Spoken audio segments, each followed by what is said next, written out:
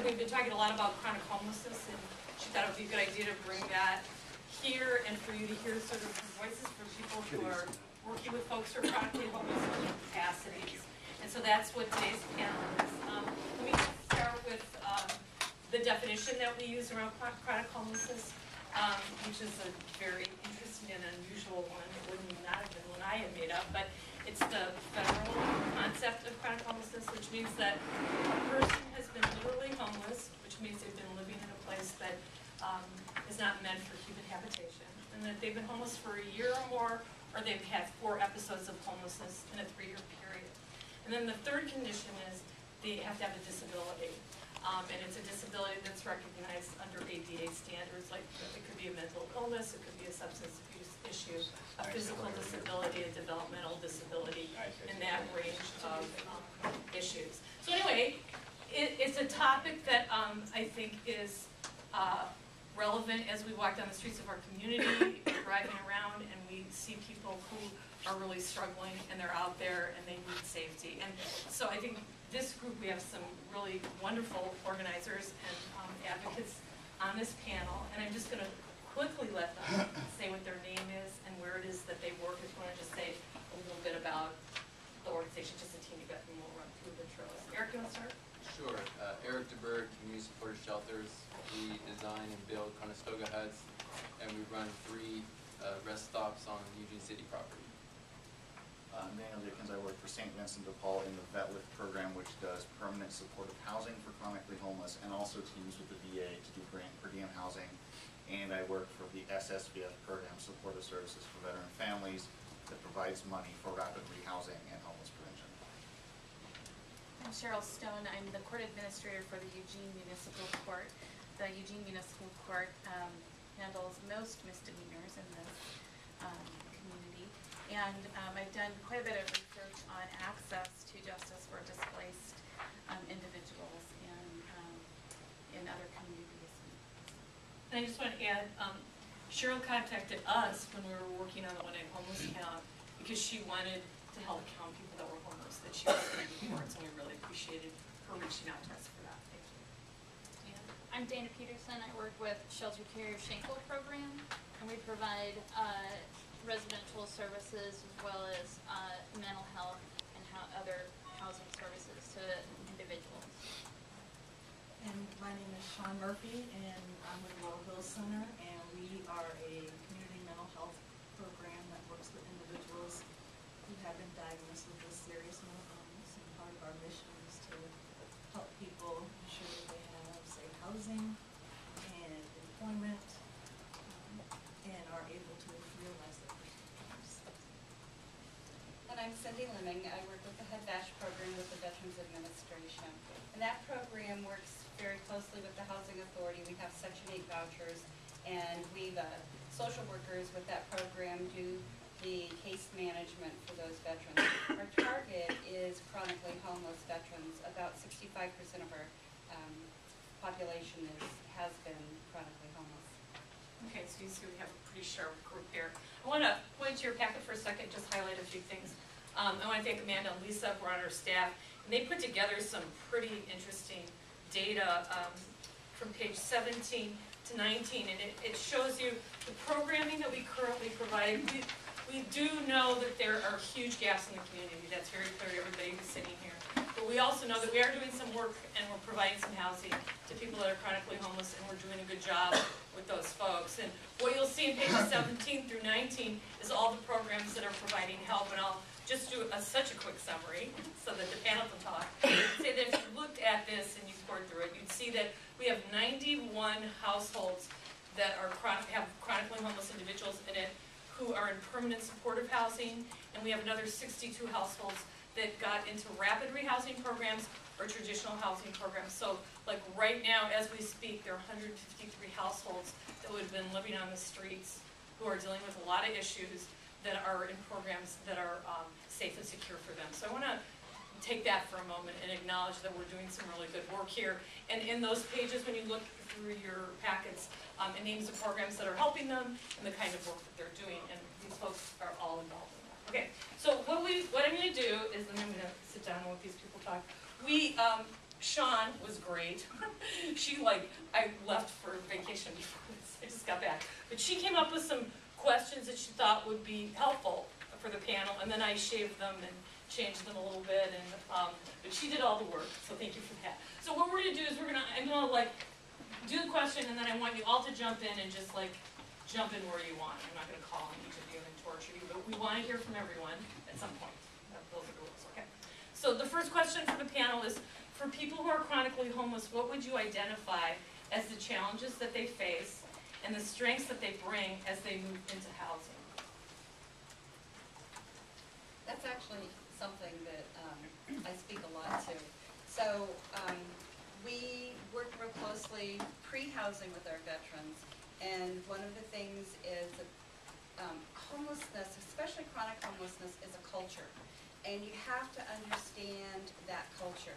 Part of that culture is a process of barter, where you might trade each other for protection, or you might trade each other for any kind of resources. Well, when one of those people get into housing, they are still part of that barter system. And one of their ways of paying back is to allow people to come in and shower in their apartment, or come in and have a meal with them, or spend the night. And it becomes a barrier to their housing, because then we get problems with trafficking, and neighbors complain that you've got all these people coming in and out of their apartments. So that's one of the things that we work with really closely with our veterans, is helping them to understand that this is their safe place, that they can make barter trades outside of their home, but that they need to keep their home as their safe place where they have privacy. Other folks?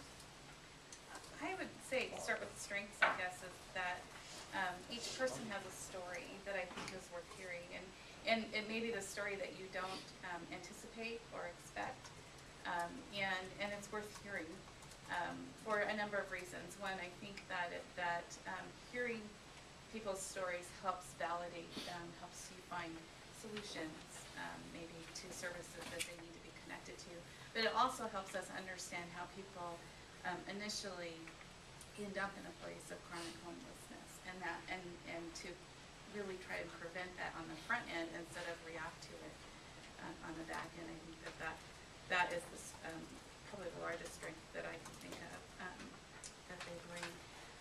I think that some challenges that they face are connection to entitlement, not just healthcare entitlements, but ID and other types of maybe disability incomes or other types of things. Maybe in places that I volunteered, I've seen vets who somehow moved and then didn't have their benefit check coming to them anymore, and didn't know how or where, or didn't have the means to get to where they needed to go to make that connection again. And there's a man in the community where I live where that was the case, and at a stand-up event he was able to get connected, and now he shops in my local grocery store, which is kind of cool because I get to see him, and he's housed and doing well. So I think a connection to entitlements. But the other big challenge that I see, particularly at court with people that we've tried to help, is readily accessible services. It's difficult for me to call someplace for housing or for any other types of service and say, well, you got to have them here on a Tuesday or Thursday between 3 and 5. And I'm like, you can imagine how hard that is to facilitate, especially if there's mental illness involved. And so I think that's probably a really large challenge that I see. Yeah, there's a lot of fear of the unknown too. I've worked with people that have been at the mission for 10 years. That's the life they know. I'm used to living with 200 other people, and now you're asking me to go into a house by myself. Well, I don't know. I don't know that I can adapt. So you really have to work with them to get over this, that it's okay to move forward. This is positive, and they don't always see that. You have to give them encouragement. I was going to say that for the people that we work with is that they're really knowledgeable about community resources. And I thought my staff had a lot of knowledge, but sometimes when people come in, they can tell us exactly.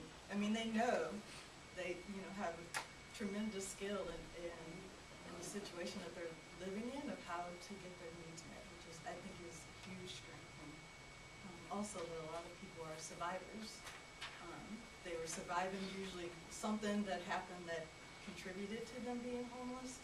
And when they're homeless, things happen to them out there that are pretty traumatic, and I would say, wow, I don't know if you know, if I could do that.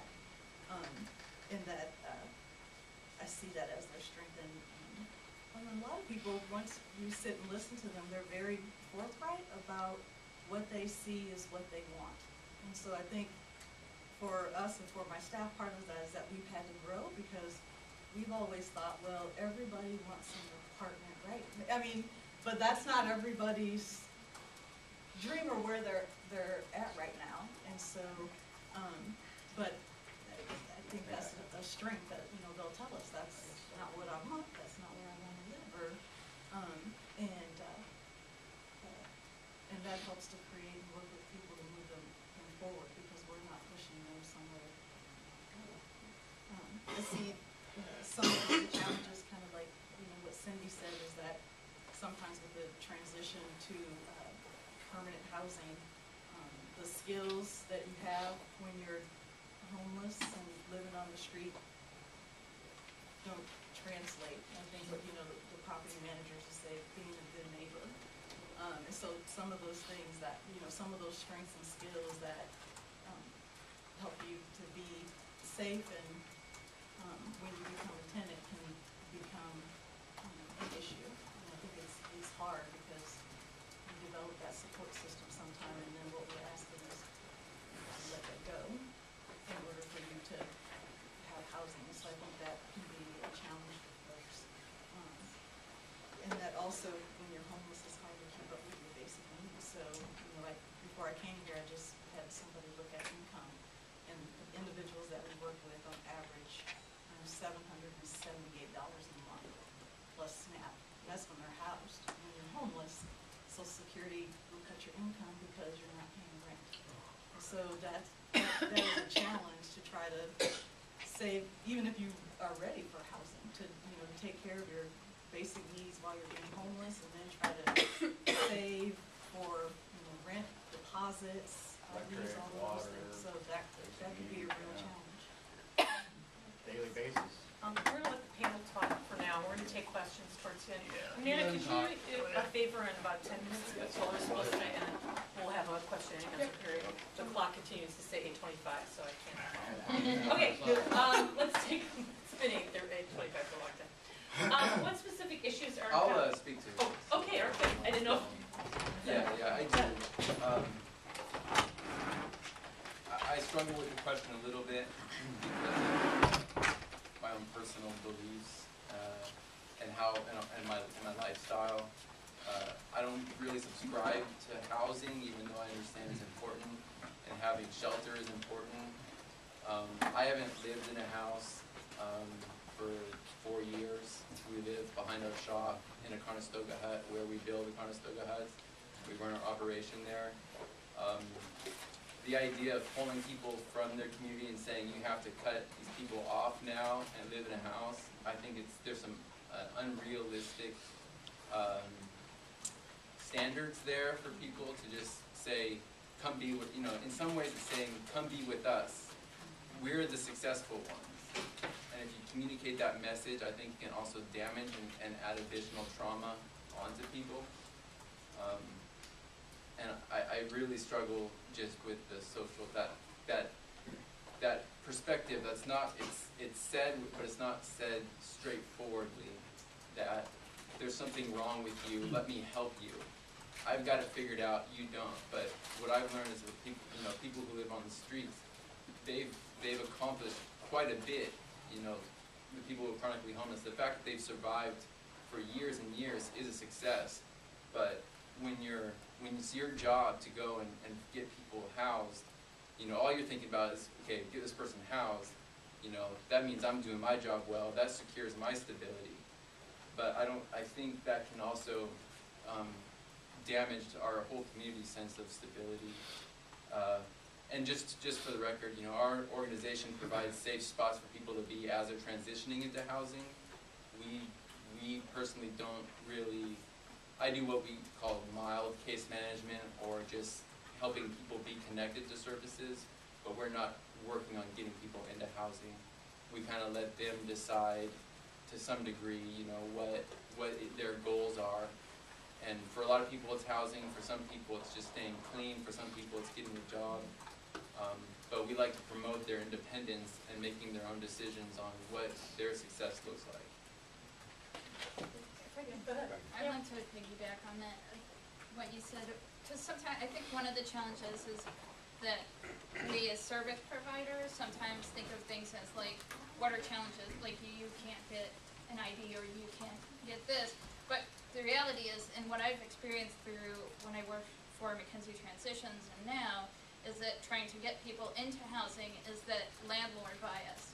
If you show up somewhere with, you know, somebody who has long hair or wears the wrong clothes or has the wrong look about them, a landlord is going to look at them and maybe they'll say, okay, we'll rent to you because you're working with Dana, or you're working with this agency, but then I've had